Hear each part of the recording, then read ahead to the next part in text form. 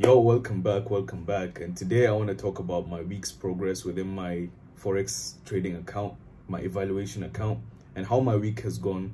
What was my mentality? What was I thinking? And how was I processing all my trades? So basically, this week has been really good, man. Like, it has been one of my best weeks ever. I would say it was my best week ever. I've never had a more profitable week than this week. So basically, right, I passed my phase 1 about like 2 weeks ago. And because of that, I started getting greedy. You know how that feeling is when you have passed and you saw that your progress is actually going. You're progressing, you're making money, and you just feel like you're on the top of the world. So that's what I felt. I felt that once I passed that phase 1, the path has already, it's already clear. All I have to do is just pass phase 2 with like 1 or 2 trades, and then I'm done. I have a funded account. That's what I was thinking, you know. I thought all I needed to do was just pass phase 2, and that's all. So I started risking a lot of money. Last week, it was one of my worst weeks. I made $150 on Monday, and that was like really good because I was up 150. So I was just like, all right, I'm gonna take more trades. All I need is 1 or 2 trades and I'm gone. Mind you, I risk $25 per trade, so that's 0.5% of my account. I do not risk 1%. Each trade I only risk $25, and I target a 1 to 4, 1 to 5, 1 to 3, 1 to 4, 1 to 5, anything between that. So I can risk $25 and make 180 or higher. It depends. But when I got that 150, right, I was like, I am up in profit. I'm just gonna risk more money the next day and let's just see how it goes. Boom. The next day I lost like $50, and I was all emotional and everything because of my trades on Monday. I trade both the Euro USD and the USD JPY. So I got like 1 to 4 on each of them on Monday. So I was up 150. And then Tuesday, I was like, I can make it back. I can make money. Placed another trade, lost it. The next day, on Wednesday, I think I lost like $70 or something. It was very bad. Thursday, I kept it a little bit calm. Said I'm not gonna risk too much. Still lost money. And on Friday, I lost another 90. Yeah, it was a 90. So yeah, that entire week was just bad for me. That was just bad, but it was a really good learning curve because I understood what I was doing wrong, what is holding me back, and what are my flaws, you know. So I just sat down, started writing down everything I was doing wrong. First of all, I wasn't really waiting, I wasn't being patient about my setup, my strategy. Basically, right, I wait for a sweep of liquidity, break of market structure, then retracement into a confluence.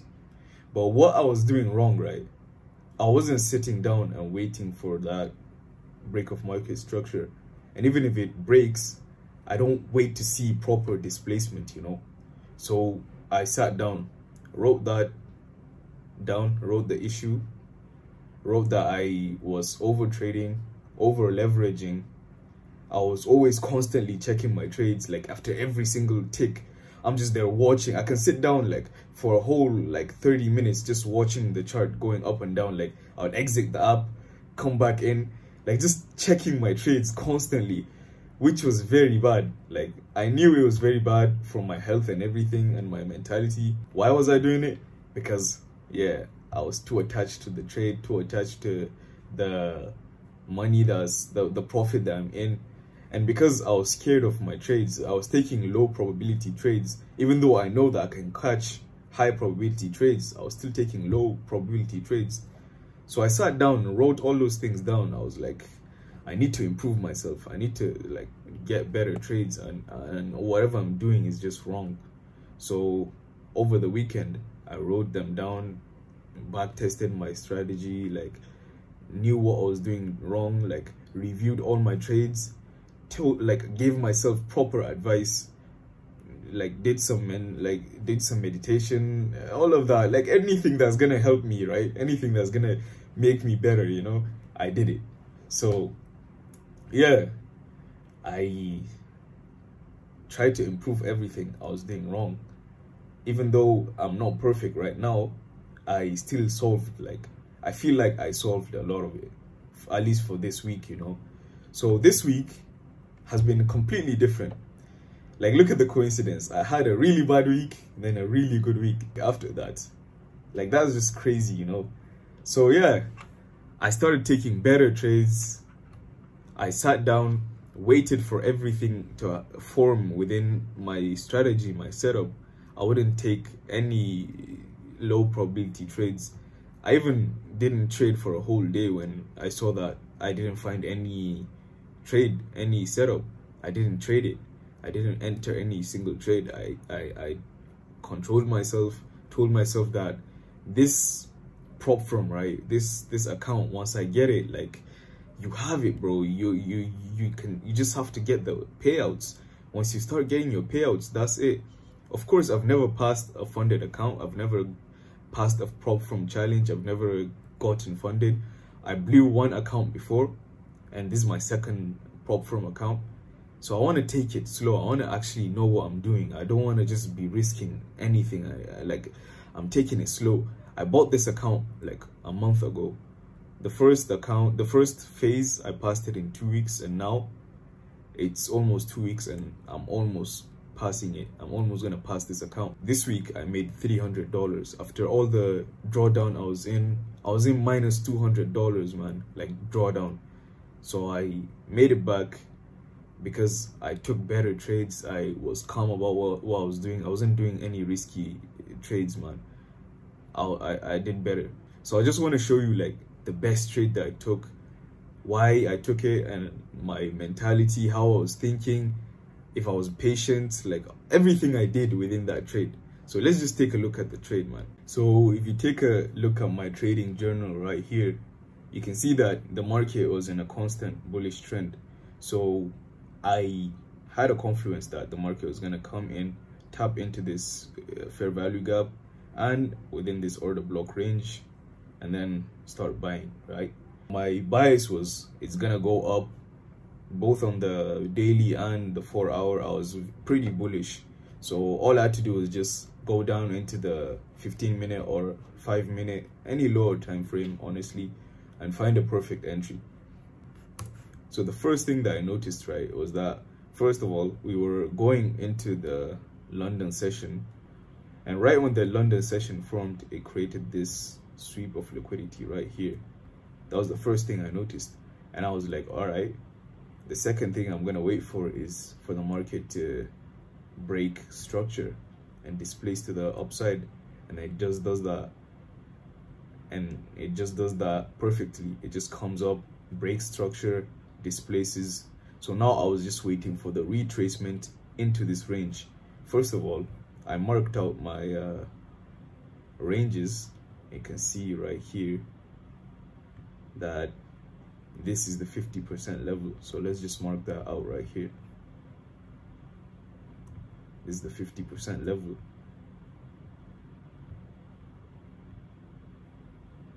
So what's beneath that? What's beneath that 50% level? First of all, there's a fair value gap and an order block.